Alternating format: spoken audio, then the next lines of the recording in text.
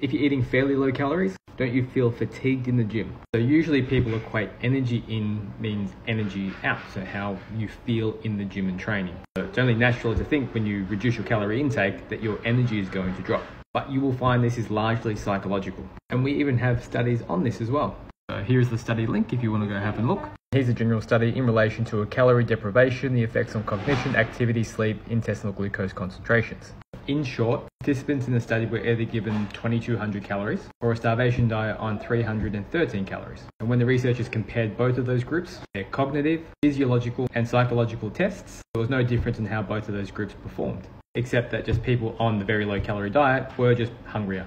Also to mention their mood, sleep quality, and mental performance were not affected by basically 2 days of starvation. And when they were asked which group that they thought they were in, all of the subjects couldn't tell.